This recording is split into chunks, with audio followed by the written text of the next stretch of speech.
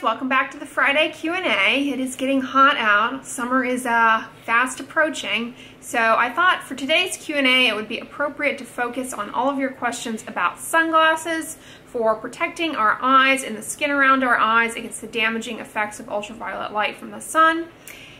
And many of you asked me questions about what the different manufacturer claims on sunglasses mean and what you should be looking for in terms of giving you the best protection. So if you're new here, welcome. My name is Andrea. I am a dermatologist, and my YouTube channel is largely fun vlogs of my life, as well as a lot of skincare focused content, skincare Q&As, skincare product reviews, and skincare routines. So if this type of thing is of interest to you, then stick around for all of the fun. Now, if you have watched any of my videos, you know how important at this point it is to protect your skin from the damaging effects of ultraviolet radiation that come from the sun.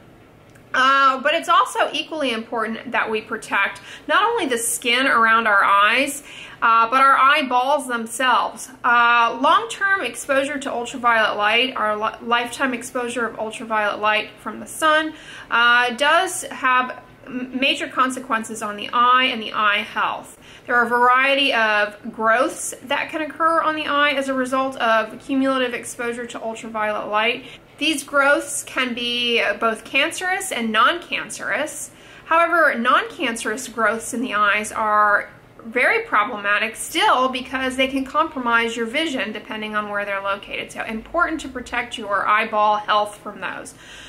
Long-term cumulative ultraviolet radiation exposure from the sun also contributes to an increased risk of cataracts developing in the eyes. So we need to be protecting our eyeballs in addition to our skin from the damaging effects of ultraviolet radiation. First and foremost, you always want to select sunglasses that make the statement that they block 99% or 100% of ultraviolet radiation.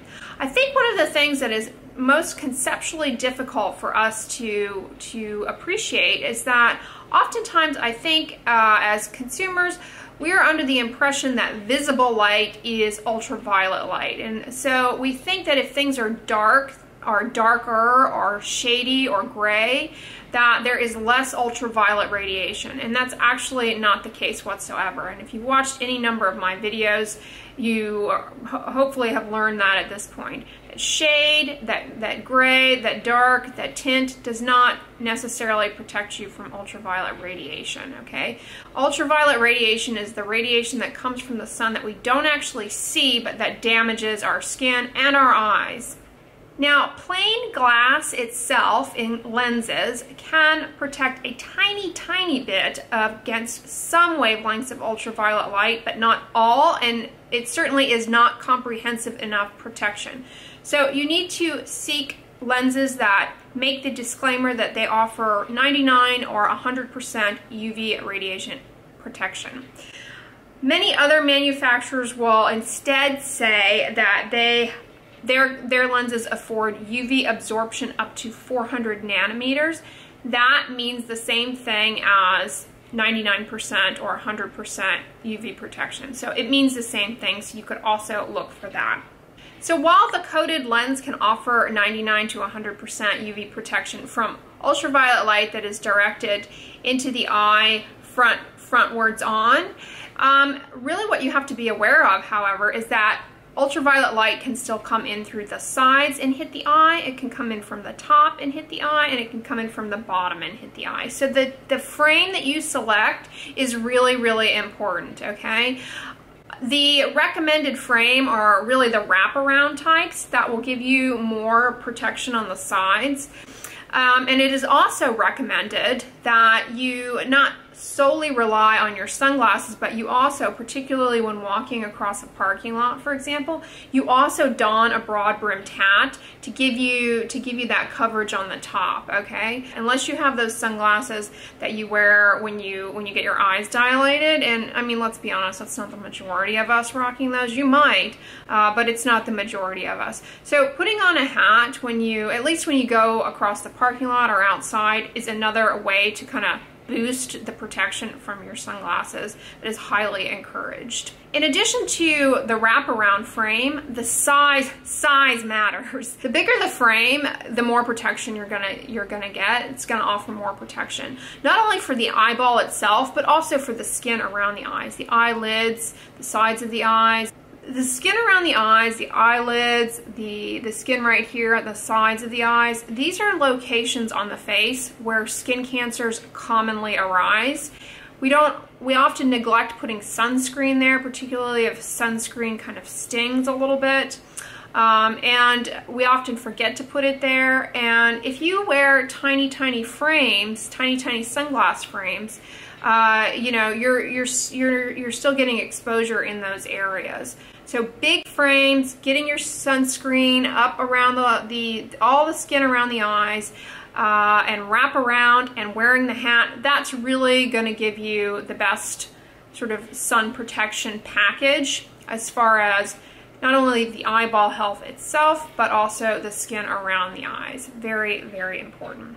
Ultraviolet radiation from the sun is not visible light. You don't see ultraviolet radiation. You see visible light. So bright light is visible light, not ultraviolet radiation. Not the same thing as what contributes to the formation of skin and eye tumors and skin aging and impairing eye health.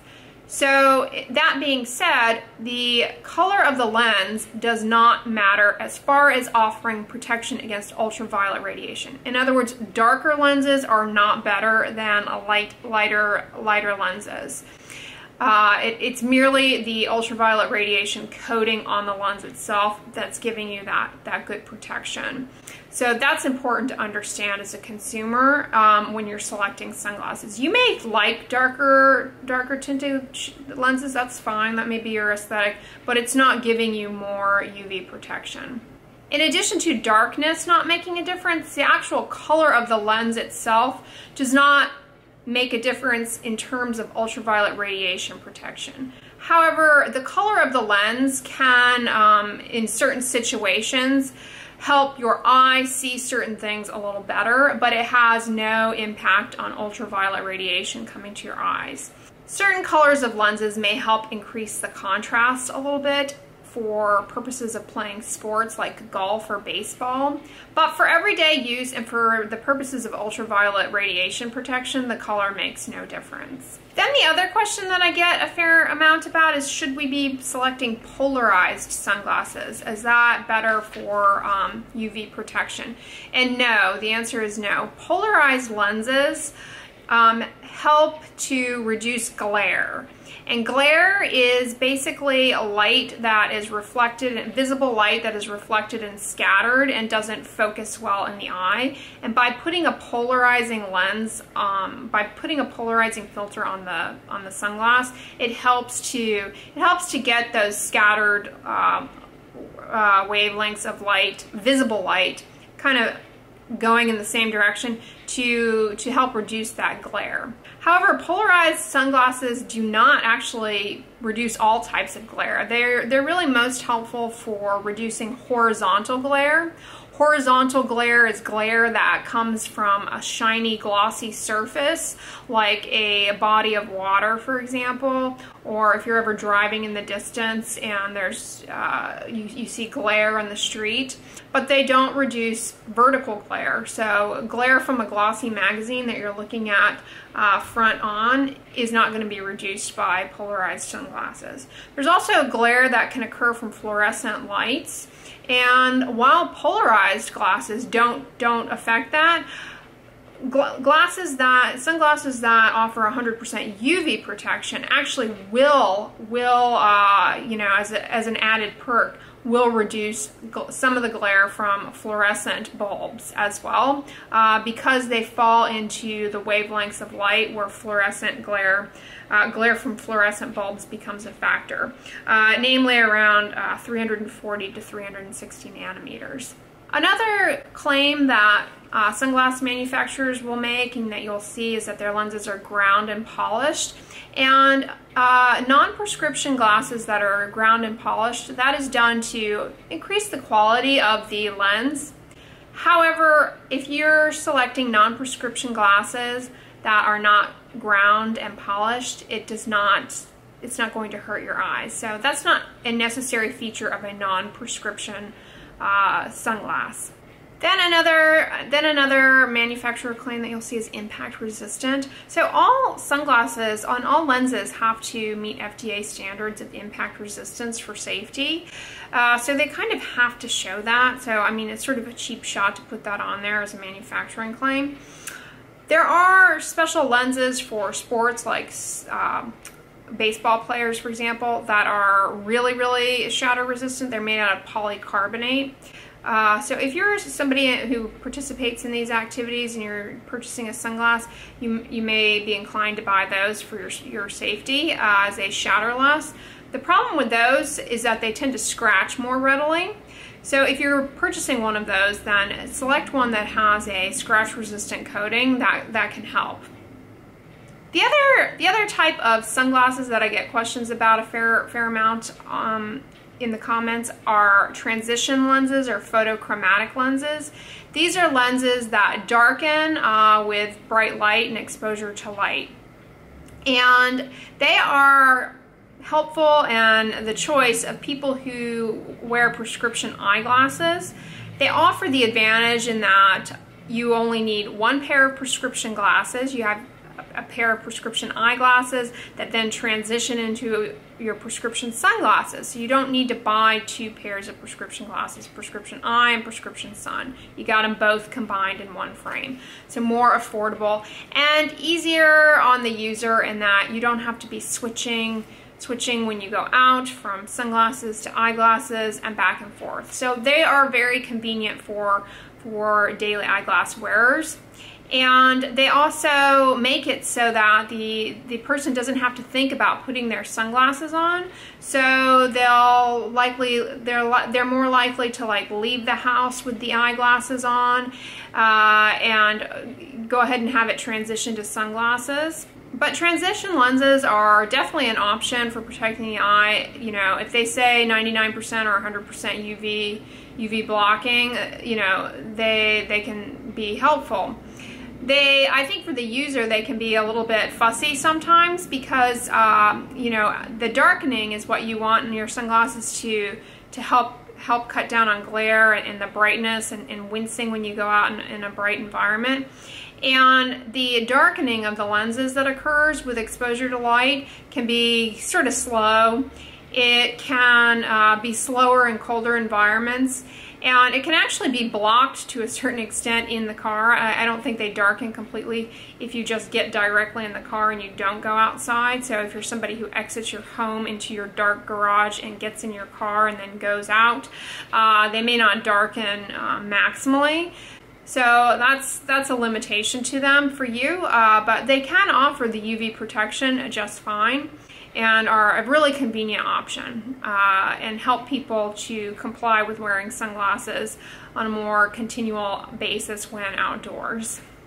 Then the other thing are gradient lenses. I actually have gradient lenses, and gradient lenses are those, they have two types, single gradient and double gradient. I have single gradient. Single gradient sunglasses are those that are darker on the top half of the lens and light on the bottom half of the lens. And this is really helpful for reducing glare from the top, but not obscuring your vision down below.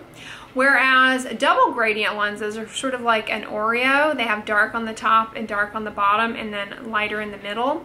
Double gradient lenses can be really helpful for people who do certain types of sports, people who are out on boats, doing water sports, skiing, can be really helpful because they will reduce the glare coming from the bright lights above of the sun, and they will also reduce glare coming up from the water.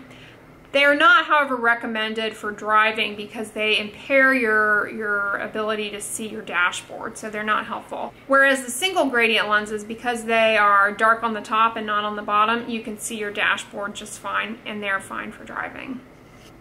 And a mirrored coating does not make a difference as far as ultraviolet radiation coming through the sunglasses. It can decrease some of the visible light that comes through and kind of help with brightness, but it doesn't do anything as far as UV and protecting your eyes against UV. Then another claim that a lot of eyeglass manufacturers make, similar to sunscreens, it's like some of the same little tricky maneuvers, is blocks infrared radiation. And this is infrared radiation, all right, is radiation that to some degree comes from the sun, and it's basically heat. And the eye can withstand infrared radiation from the sun just fine, and there is no reason to be seeking 100% infrared radiation protecting sunglasses. Lastly, the other question that I get is, well, should we be selecting blue blocking sunglasses as well? Does that make a difference? Blue light and the contribution of blue light to ocular health is very controversial, and at this time there's not any evidence to suggest that blue blocking sunglasses are helpful for ocular health or the skin around the eyes. Blue blockers or blue light blocking sunglasses usually are amber or yellowish tint, and they're really popular amongst skiers and people who do snow sports because they can help increase the visual acuity and kind of the bright outward field of a snowy landscape, but they don't offer anything as far as protecting your eyes, certainly from ultraviolet radiation. But the last point that I will make is that, as with sun protection and skincare, cost does not equate to efficacy. More expensive is not better, all right? Look for sunglasses that state 99 or 100% UV radiation protection or up to 400 nanometers, and get yourself some that you like and will wear, just like sunscreen, that are comfortable, ideally bigger is better, ideally wrap around, and you know, you have to wear them, all right? They don't function if they're sitting in the case. They don't function if you only put them on in the car and you don't wear them while you're out and about. A lot of people get embarrassed about wearing sunglasses, just like wearing a sun hat. They get kind of embarrassed about it. They feel rude if they're wearing sunglasses. But it's protecting your eye health. So, you know, if you're out at an event and you have to talk to somebody, you know, resist the temptation to remove your sunglasses, because you're removing that protection from your eyes. Yeah, that would be one of my major tips, is that whenever you perceive that somebody is offended or weirded out by a preventative health behavior, use it as an opportunity to educate them on why you do it and why they should do it as well. And wearing sunglasses is one such behavior, as is sunscreen and wearing your broad-brimmed hat and your sun protective sleeves. So keep your skin and your eyes healthy and protected from the damaging effects of ultraviolet radiation. And when people give you strange looks, take it as an opportunity to educate them as to why you're doing it and why they should do it as well. But there are many sunglass manufacturers out there. I wear Ray-Ban sunglasses, but you do have to be careful with Ray-Ban sunglasses. Not all of them are 100% UV radiation blocking or protective, 99, 100%. So you have to be careful and make sure you select the right one. Other sunglass manufacturers that I'm also a fan of are Keenan makes some very good sunglasses, wraparound types that offer good protection. Again, price is not the thing. It's more about the ones that you like and will wear.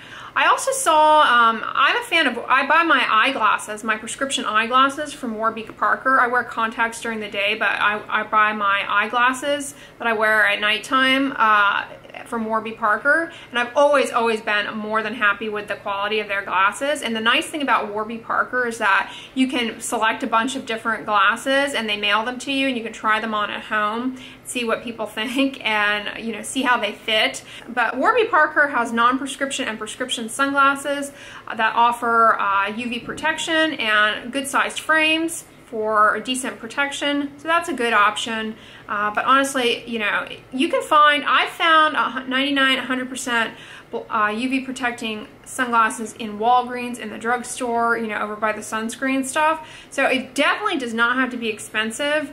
It just has to be sunglasses that you will wear. In order for them to be effective, you know, they have to be worn. Otherwise, they're not doing any good. But anyways, guys, I hope you found these tips and this information useful. Thanks for all of the great questions. If you like this video, give it a thumbs up, share it with your friends, and as always, don't forget sunscreen and sunglasses, and subscribe. I'll talk to you guys tomorrow.